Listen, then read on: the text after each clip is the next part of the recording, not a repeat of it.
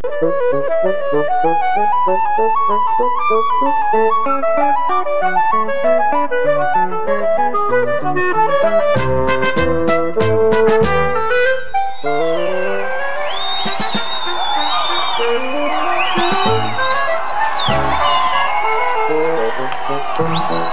best city in the world. Been to most of them in Canada, and this is it. I love Montreal. I love it. It's a great city. Quality of life is fantastic. I haven't found any place that's exciting to be in, and it's interesting, and has such good food.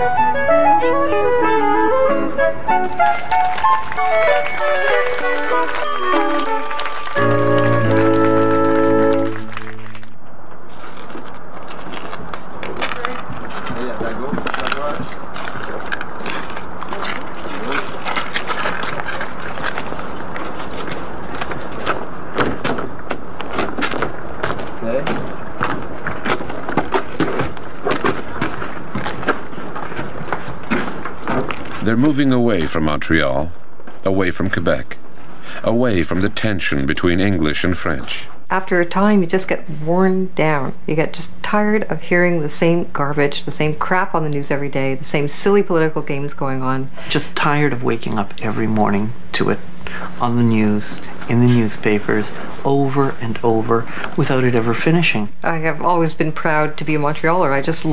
I think it's the most beautiful city in Canada.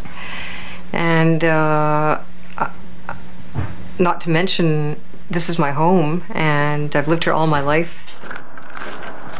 Eric has asked his employers to transfer him to Ottawa, where Rosa will pursue her career as a freelance journalist. I'm sad that it's come to this pass.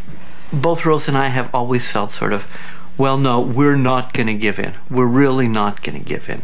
All these other people have, but we're die hard. We're going to stick around. And here we go, huh? It's been a massive exodus. In 20 years, 300,000 English-speaking people have left Montreal, left Quebec. It's one of the great migrations of Canadian history.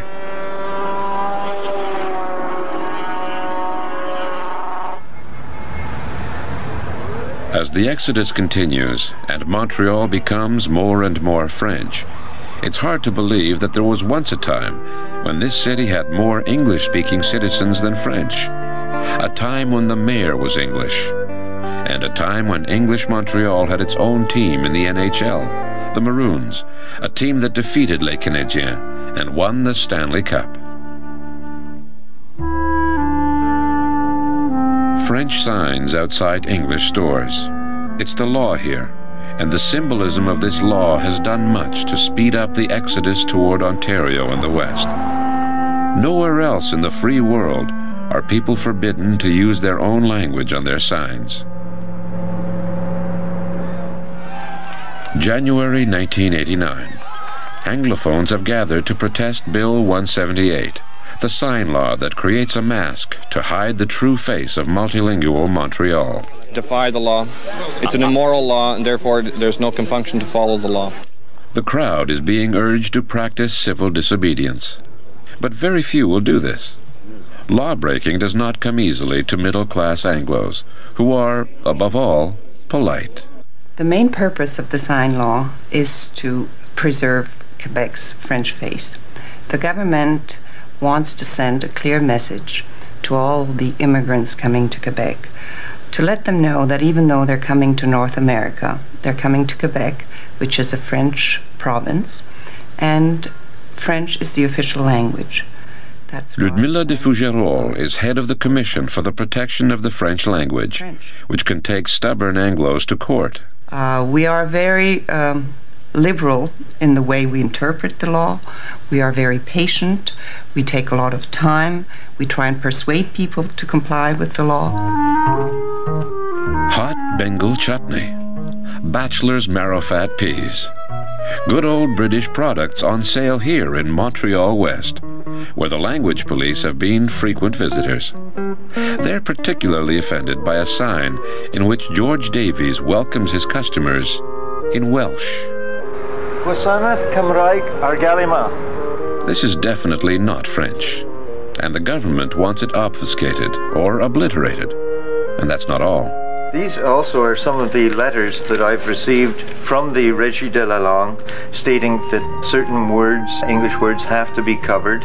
Free parking, customers only, violations towed away, no parking, beef, Davies Brothers, purveyors of fine foods, got lots of them, fresh fish, closed, please use other door.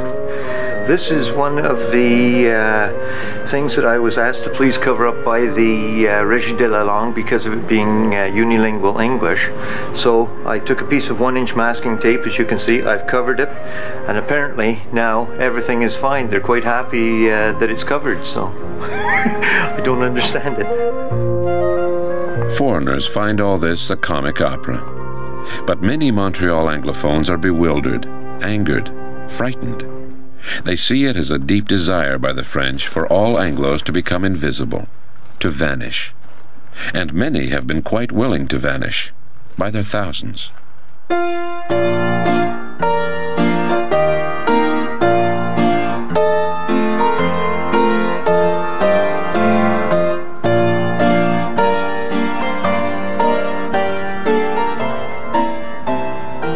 At McGill, many Anglophone students are completely bilingual. But there's a belief that that's not quite enough. That it's very hard to get a good job in Montreal if your family name happens not to be French. I'm basically an Anglophone, so I think I will probably go to Ontario to find a job. Probably Ontario and New Brunswick. Hopefully Vancouver. Vancouver's a nice city. I'm considering going out there. Do you think you're going to be staying in Montreal after you finish your studies? No. What does this mean for English Montreal? Will it become a community without young people, without children? A community of the elderly and the aged? I have a lot of trouble with French. I feel as if I'm being forced to speak it. I'm being forced to integrate within the French culture and be a Québécois. As Montreal celebrated its 350th birthday, more scars were appearing on the face of the city. Downtown, economic decay in the old Anglo areas. Buildings demolished, but not replaced. Could this be an omen of things to come? In the next century, could the English-speaking element here dwindle to almost nothing, leaving Montreal completely French? It's a notion that would have astonished a man like William Dow. Back in the 1860s, Mr. Dow owned a big brewery, and the people who worked for him jolly well worked in English. The Montreal world of Mr. G. Parrish Ogden was entirely English. And so was that of Colonel Dyde and Mr. Babbage, Master H. Montague Allen and Master Bryce Allen, who lived in a house with 14 servants, most of them imported from England.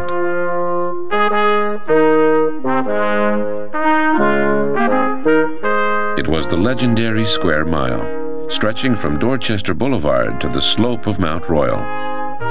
By the end of the 19th century, the men who lived here controlled 3/4 of the wealth of Canada. Mrs. Gibb resided in the Square Mile, and Mrs. Taverner, and Miss Legg, and Miss G.F. Murray, who was always being asked to dance. St. Andrew's Ball. Since 1843, the highlight of Montreal's social season. A frolic for the rich. As they danced until dawn, they could never have dreamed that there would come a day at a future St. Andrew's Ball when their descendants would be part of a nervous minority because the language they spoke was English. But still, the old traditions are bravely upheld.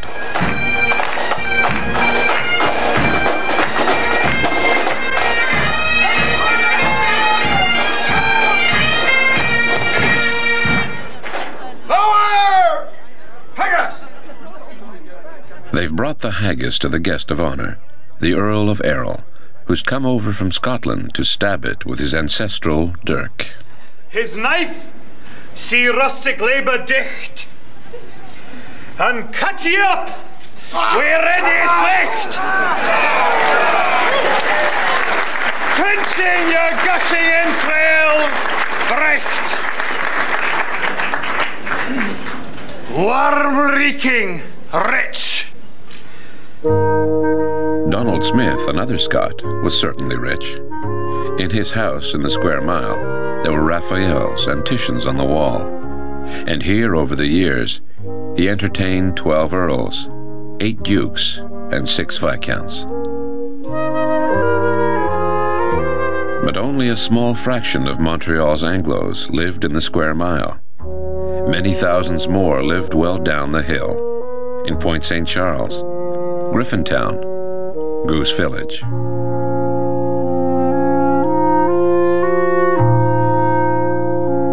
Large families slept and ate in a single small room.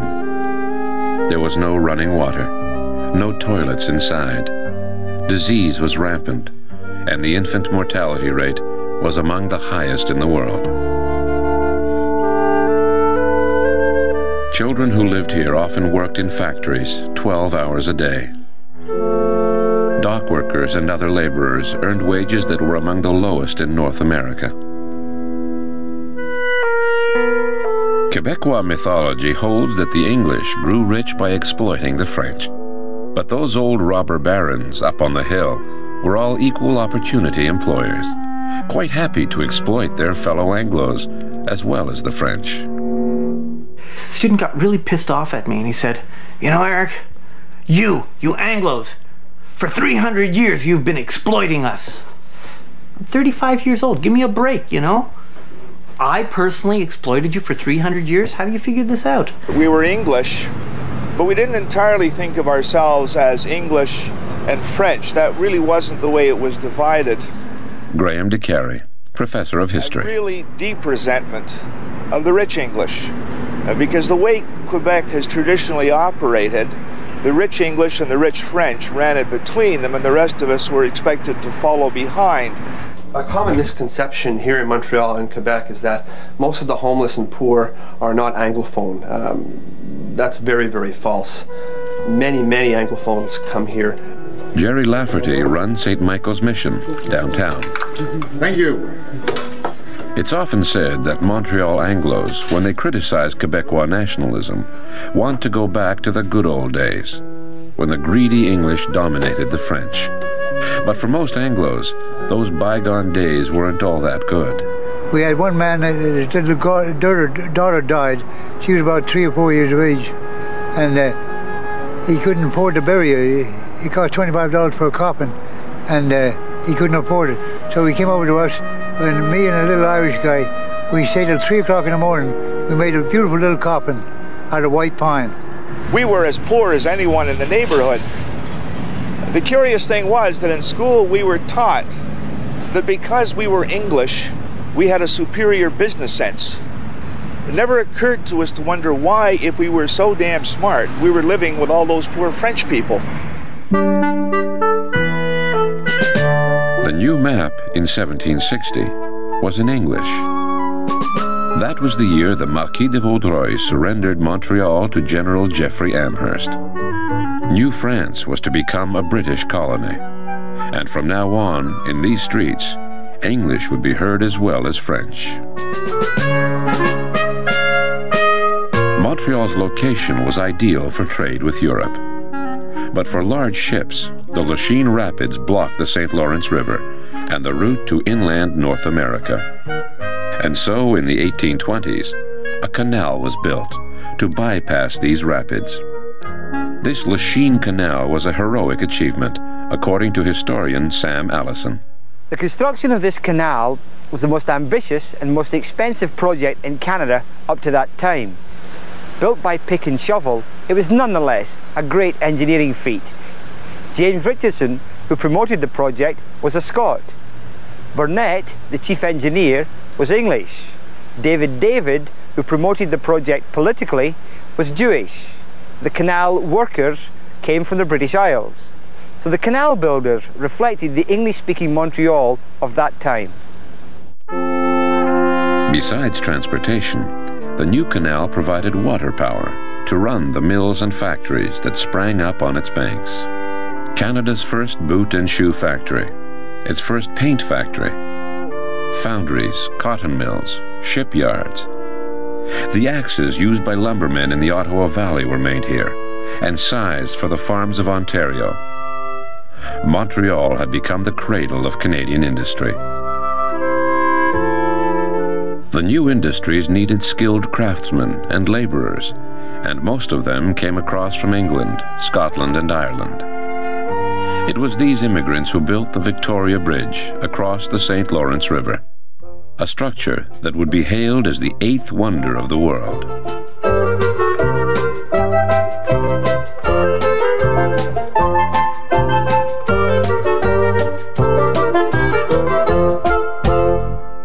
Montreal was destined to become the world's largest inland seaport.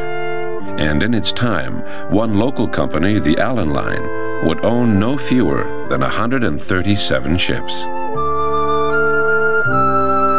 Europe, Asia, Africa. While ships of the Allen Line sailed eastward, another enterprise of Montreal Anglos, the Canadian Pacific Railway, was pushing its tracks to the west, toward the Pacific Ocean. Soon the commerce of Montreal would circle the globe. Meanwhile, the city's prosperity attracted large numbers of French Canadians who came in from the farms to work in the factories. And by 1870, the Anglos were no longer in the majority. Absolutely, isn't that the little place? At the St. Andrew's Ball, the ancestors of most of these merrymakers came from the British Isles. They're dyed-in-the-wool Anglos, anglophones pur laine. But what about Antoinette and Louis Caruso, just married? Where do they stand in the linguistic scheme of things? Their families came from Italy. And so, in the unique terminology of Quebec officialdom, they're neither Anglophones nor Francophones, but allophones. For most Montrealers of Italian descent, English is the Canadian language of choice. Thus, despite the allophone label, you could say that these Italians, especially the younger ones, are actually Anglophones, part of English Montreal. Best wishes on your wedding day and a life long and happiness and love from the gang. Dagli amici compari Patrizia e Jack Moulet. In Montreal, there are almost 200,000 people of Italian descent, the largest of the city's many ethnic groups. Come siete belli!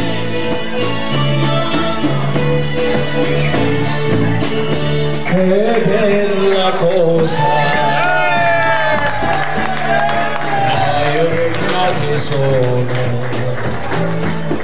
If Quebec is different from Canada, Montreal is different from Quebec. The rest of the province is virtually all French. But in Montreal, there are more English-speaking people than the entire population of New Brunswick. The allophones, the immigrants. The law makes them send their children to French schools. But English is always a great temptation. And the future of the city's linguistic makeup depends largely on choices made by these many ethnic groups. It's a French city that the nationalists want. And when immigrants keep gravitating toward English, it's a matter of concern for people like Gilles Proulx, host of a popular talk show on French radio. Well, it's a shame for us to find out that some people are arriving here and after 3 weeks, 3 months or 3 years they say, we're in America here, we're not in Quebec, speak English. It's an insult. Immigrants, they say, should show respect for the language and culture of the majority. But that phrase, show respect, makes many newcomers uneasy. It reminds them of oppressive regimes in other countries, and many of them, after a sojourn in Montreal, decide to move on, to join the exodus. Some are headed towards the States, some have already left and have headed to Vancouver. Some are thinking of moving to Greece just like me because I'm Greek. So some are planning to stay here, but most of my friends are planning to leave. Hockey in English Montreal. That's where the game was invented, with rules that were drawn up in 1878 by 3 students at McGill. Football, McGill versus Harvard in 1874. The first ever international football game. Lacrosse, our national sport in the 1870s, with great teams fielded by the Montreal Amateur Athletic Association.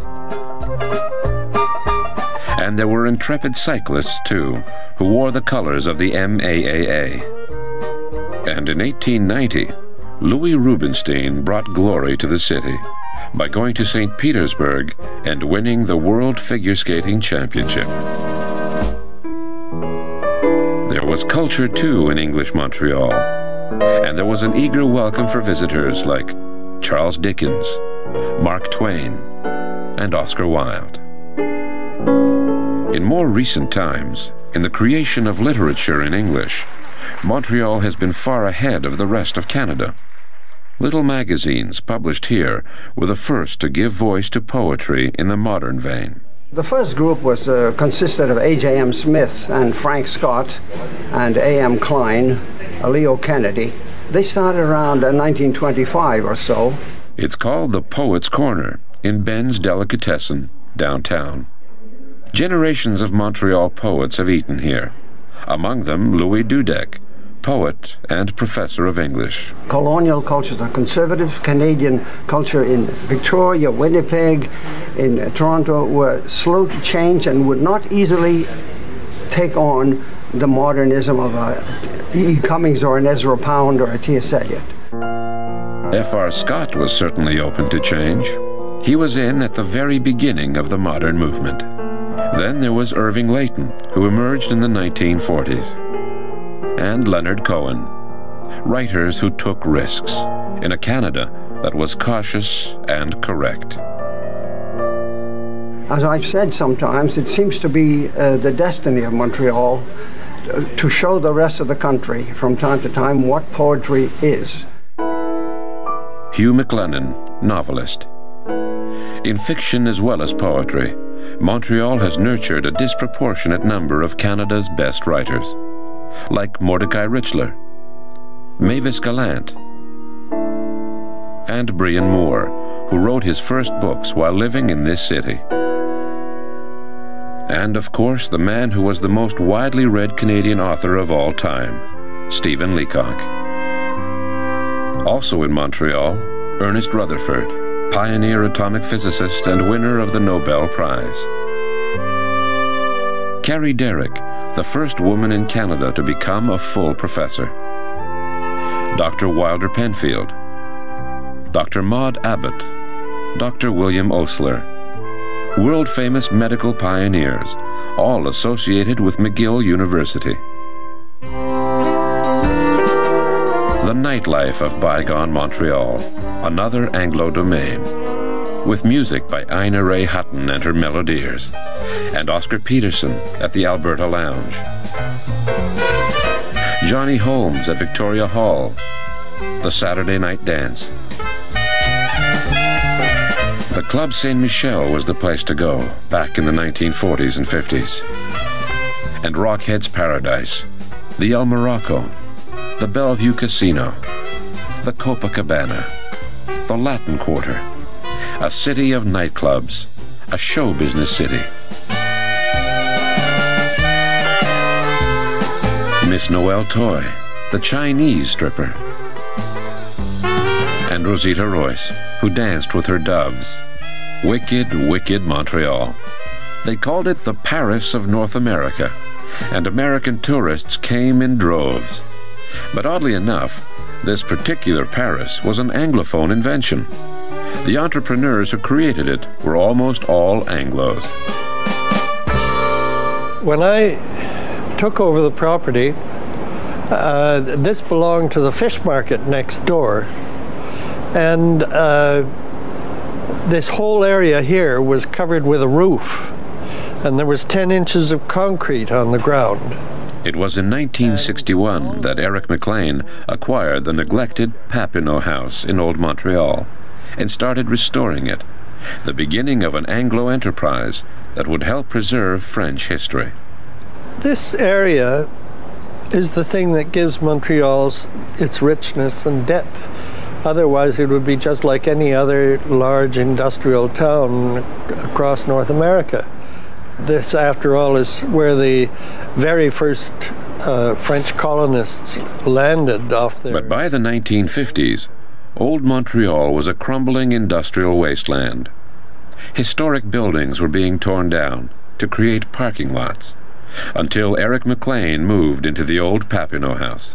I was soon followed within a couple of years by Fred Lebenshold, and he bought the fish market next door and fixed that up into condos. And then Aird Nesbitt bought the Calvé house down at the corner. And then B.J. Brainerd, a woman, bought one over on Place Jacques-Cartier, and from there on it was just expanding and expanding and expanding. And so, with anglophones leading the way, Old Montreal, with its rich French heritage, came to be preserved. For more than 3 centuries, until the quiet revolution of the 1960s, the Roman Catholic Church dominated the life of Quebec. To it goes much of the credit for preserving the French language in this corner of North America. But there was a price to pay. The Church urged its followers to stay on the farm, to look inward, to avoid contact with the English. Thus, by largely withdrawing from the field, they left the way clear for the Anglos to dominate industry and commerce. Education in French Quebec was based on the values of 17th century Catholic France. Those who were born to lead, the children of the rich, got excellent education in private schools. Those who were born to follow, the children of the poor, well, there was no point in wasting education on them. The result was that in Quebec, the rich only interest in public schooling was to keep the cost down. Even after the Quiet Revolution, when the education system democratized, the private school remained very important for the children of the rich. The French often blame the English for the educational problems of their society. The fact is, it was their own elite that did them in. Up to recent years, in most big Montreal offices, you had to speak English if you wanted to get ahead. And it helped if you were English as well. To Francophones, this was a major injustice. This and the fact that you couldn't get served in French in large department stores. Resentments like these helped fuel the rise of nationalism and separatism. In the Quiet Revolution of the 1960s, the state took over from the church as the protector of the French language and culture, but the state had powers the church never had. It could pass laws like Bill 101 that required the use of French in all companies employing more than 50 people. In Montreal, big business, Anglophone business, was frightened by the new language laws of 1977. And in 3 years, more than 600 companies moved their head offices out of Quebec. This left a vacuum that French businessmen could fill. And now it was young Anglos who couldn't get jobs in big offices. Meanwhile, industry kept on leaving. And in Montreal, unemployment and poverty came to be among the worst in Canada. At the Salon du Livre, journalist William Johnson is promoting his new book. In it, he examines 150 years of French-Canadian literature, where the predominant theme is anger, directed at the English. You see it in such poets as Gaston Miron. Miron's whole work is based on saying this: I'm suffering anguish, I have no identity, I can't speak because my identity is broken because of the Anglos who have stopped, who they call me Speak White, they call me Pepsi, they call me floor sweeper, and he can't exist because of the Anglo. You have Fernand Ouellet, another poet, exactly the same theme. He says that whatever is English in this society is taken away from the French and keeps the French from being what it should be. In La Rage by Louis Hamelin, which won the Governor General's Award for 1989, you have the hero who does not get the heroine. She's a figure of Quebec because he's not hard enough. The heroine says, you can't be a lamb, you have to attack, you have to destroy. And periodically the Anglos present it as punched in the face, his nose all bloody. That is the constant portrayal for 150 years, and no one ever talks about this. It's the mythology of the Anglo as a serpent. So I wrote a book to finally get this across, not primary to English-speaking people, that's not my audience. I wrote it in French because I am targeting the intellectuals. I'm saying, don't you see what you're doing? How can you allow this ideology or this mythology, which is a school of hatred, to go on for 150 years? And I feel that if we're going to have any kind of a truly liberal debate in this society and in this country, we have to come to terms with these old demons, these old priest-ridden myths that still walk. The priests are dead, they're buried, the skin has fallen off their bones, but they're still controlling us from a distance, from the graveyard. We're still walking with these old mythologies in our heads. Il parle de Beauchemin, ce sont tous mes amis. Il insulte tous mes amis. J'ai parlé de Beauchemin aussi, j'ai parlé de Gaston Miron, c'est sûr. But if French authors habitually vilify Anglos, the opposite almost never occurs. But when it does occur, or seems to occur, it can bring on an outpouring of rage in the French media. That's what happened when Mordecai Richler published his notorious book. It was hysteria, paranoia, and I was misquoted very often. The first two people to stand up and denounce the book and call for its banning had never even read it, which helped. So no one was responding to my specific points. The main thrust of the book dealt with the sign laws.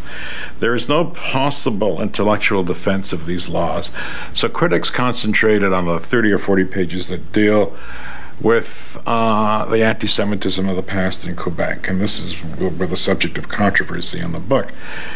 What I did say is that anti-Semitism is a more serious problem in this province than it is in the rest of Canada. This was not an invention of mine. I based it on 3 independent academic surveys. I didn't write these surveys, I didn't commission them, I just reported on their contents. The English leadership of Quebec has to speak to the power, to the French majority, and therefore it's always concerned about the danger of offending that majority, and it very seldom says what is really on our mind. It never says to the majority, look, we are offended, this is degrading, this is humiliating, and this cannot be tolerated. That kind of thing never gets said. This will never do. It's a flagrant offense, and some citizens were very upset. Len Cocolicchio, Pointe Claire City Councilor, explained. People in question took their concern to the Commission de Protection de Langue Française, and the Commission sent, I guess, a team of grown men and women to comb the streets of Pointe Claire looking for Pointe Claire signs that did not have the hyphen. Without the hyphen, it's English. With the hyphen, it's French. So now the city has been busy the last couple of months inserting those hyphens. It's an arduous task, but it will be done. We can let the Commission know, and all of these people who are concerned about missing hyphens can sleep well at night. The hyphen had to go in, but the apostrophe had to come out to make it look French. So Young's was now Young. Should the sign law cause despair, or is ridicule more appropriate? As in the music of Bowser and Blue. The Berlin Wall has finally fallen. We watch them all celebrate. The Romanian people have thrown up their chains, and Saddam was kicked out of Kuwait. In Russia, a KGB coup didn't work without the people's consent. But meanwhile in Quebec, a woman was fined for displaying a sign that said, apartment for rent. It says welcome in 35 languages. But in Montreal, in the year of the city's 350th birthday, 34 of these languages are illegal when displayed in front of a store. When the sign law first came out, big stores like Eaton's immediately complied with every detail. But some smaller stores, like this one, challenged the law. I am not prepared to change nor remove my signs. At this point, we've been in court about 10 times. We're continuing on. I feel we're going to end up in the Supreme Court of Canada. Harry Schick runs a suburban pastry shop that has caught the attention of newspapers in the United States and Europe. They've reported with incredulity a government's unceasing efforts to make a small store hide its English name. If I, God forbid, lose this case, I still do not see myself changing these signs ever. They will always remain bilingual. I'm prepared to go to jail. If they don't want to put me in jail, I'm afraid they're liable to seize my store. If they seize my store, they're going to put 26 people on unemployment. That's wonderful for the province of Quebec with the unemployment rate so high. The minutes of the meeting go back to 1822, and from the walls past presidents look down with sublime Anglo confidence. But things have changed at the Montreal Board of Trade, as explained by its Vice President, Alex Harper. Whereas in bygone days, and that's not that many years ago, if there was one Anglophone in the room, everything was in English. And today, if there's one Francophone in the room, very often we'll see it being exactly the opposite. That is to say, all of the Anglophones will speak French, and enthusiastically so. At Concordia University, the new reality of Montreal's business world is well understood. And there's a course where Juliette Laplante-Leroux teaches young Anglos how to survive. C'est de mieux connaître le Québec, la culture québécoise, les Québécois, les gens en général, c'est-à-dire en grande partie eux-mêmes. Voilà. As the teacher says, it's to know Quebec better. And to do this, the class will listen to French music, visit French bars, and, of course, discuss politics. On doit parler le français, mais je ne vois pas pourquoi on doit avoir des enseignes en français. The course is called The Art of Living in French. And some of the students find that their efforts to do this are not always encouraged. Je lui demande où sont les chambres L400 et il commence à rire. Il dit chambres, les chambres. Et je dis oh je m'excuse, les salles. Ainsi font, trois petits tours. Ainsi font. For young Anglophones, French immersion right from the start. In English Montreal, this practice has become a major aspect of education. In many school districts, the overwhelming majority of kindergarten pupils are thoroughly immersed. Brian, we're gonna wait a few minutes. Après, on va aller boire de l'eau. Après. D'accord? Après, nous irons boire. It all started here, at the St. Lambert Elementary School. It was here, in 1965, that Quebec's very first French immersion class was held. There were 26 students in that kindergarten class, and most of them grew up to speak very good French. But still, by now at least half of those former students have moved out of Quebec. We do a lot of immigrants. They seem to come to Quebec for a while and then move out after a year to Ontario or Vancouver. Roger Boulard is an executive with a trucking company that specializes in traveling the legendary Highway 401. Trucks that carry not only furniture, but also economic potential. We moved a Kuwaiti family that was here about 6 months, a beautiful house. The house was worth about $400,000, and moved them to Mississauga. They were going there to invest money to start up a business. Hey, when will you yourself be leaving? I'll probably leave in about 5 years when I've moved everybody out of the province, made my money and leave. So the question is, why are these people wanting to leave Quebec if they speak French perfectly? Maria Peluso teaches political science at Concordia University. You know, last year 256 Anglophones applied for jobs in the Quebec public sector, and yet only 6 were hired. So whether you speak French or not is really not an issue. The point is that you're not French. The point is that you're not de souche québécoise. And there's something inherently racist with that. There is something that is inherently discriminatory. Sac Theatre's production of The Menace of Venice. Hands up. Pretend you're in New York City. Hands up just like this. You too can participate in this fringe festival of the theater. There's also a jazz festival, a comedy festival, a film festival, a modern dance festival. For some young Anglos, this is Montreal at its most exciting. Why abandon a city that offers so much?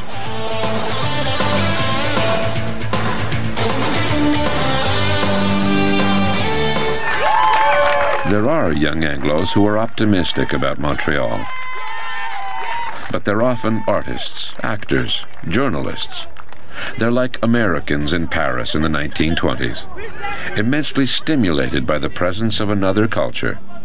But they're a tiny minority, very different from those thousands of Anglos who are looking for more conventional jobs. My students tell me all the time, in a class, say, of about 100 students, 95% of them have no intention of staying here. For affluent, educated Anglos, at least there are options. But things are much harder for the poor, many of whom have never had a chance to learn French. And if they can't find jobs here, they often haven't got the resources to pack up and head for Toronto or Calgary. Save our school! Save our school! Save our school! Save our school! It's St. Kevin's School. The Catholic School Board wants to bus the children to other schools far away. But the Parents' Committee is fighting the board, with Annette Brown leading the battle. They won't permit us to share the school with the French children because they feel that our language, English, is a detriment. They feel that we will contaminate the French children. And we've surveyed the French parents, and the French parents have absolutely no objection to sharing the building with us. I think if it was taken out of the hands of the politicians, put back to the children and the parents who own these schools, basically, it would be far better off because they have no objection. The common people have absolutely no objection to sharing buildings, French and English children together. It's a refrain often heard in Montreal. The ordinary people, English and French, get along wonderfully well together, despite the ultranationalists and their stern warnings about the deadly English bacteria. Kensington School, closed 1978. Victoria School, closed 1979. Baron Byng High School, closed 1980. In 20 years, 100 schools. The schools close. The young people leave the city, the best and the brightest of the young Anglos, and they take with them the seed of future generations. We see everything that matters to us is gone, as far as I'm concerned. Last summer, especially after at the Meech Lake, I began to feel unwanted and unaccepted. We're the scapegoats. We're the people that are being left behind, and we're the cost of Canadian unity. Politics is about power, and power is about votes. The votes in Quebec are French. The result is that every government in Ottawa has always been far, far more concerned about the French and almost indifferent to the English. And the result of that is that the English simply have no friends in Ottawa. They never have had. I love Montreal. I love it. It's a great city. It has so much culture, and it's just like beautiful, but if I have to leave, I have to leave. The beauty of Montreal. There's no other city quite like it. Those who have to leave say goodbye with great sadness.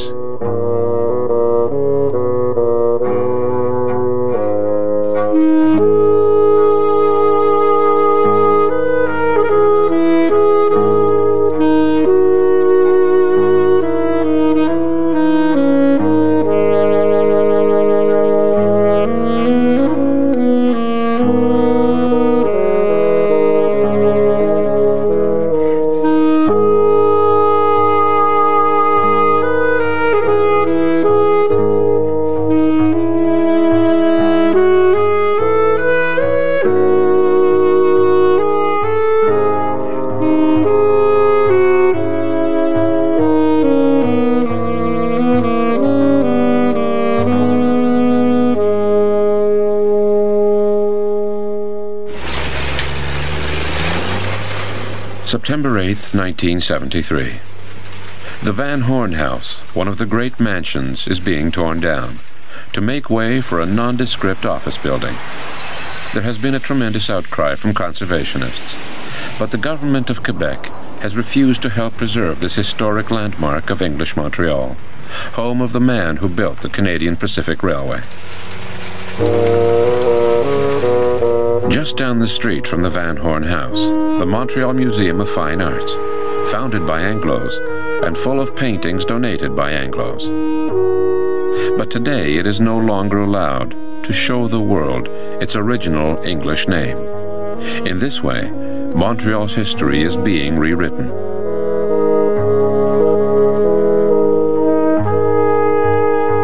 Dorchester Boulevard, named after an early British governor who persuaded London to facilitate the survival of the French language in conquered Quebec. The existence of a French Canada today owes much to Lord Dorchester's efforts. And in 1987, Montreal acknowledged this by changing the name of his street to Boulevard René Lévesque. This used to be Peace Centennial Elementary School, and it was, I guess, the social and educational center for generations of thousands of families of English-speaking Quebecers. Today it's called the Centre Jean-Marie Gauvreau. Nowhere is there the slightest indication that English people were ever here. The people are gone, their communities are gone, and I guess even the memories are going to go very soon.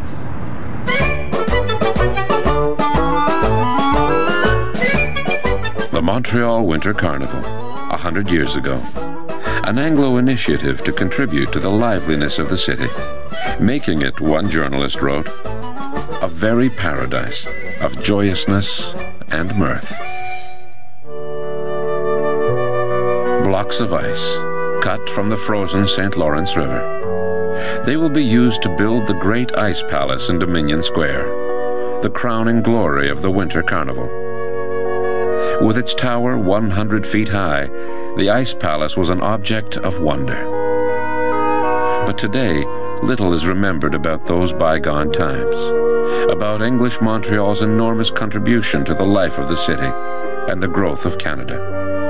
In Montreal schools, English and French alike, little or nothing about this is ever taught. The curriculum set by the Quebec government finds it of no importance.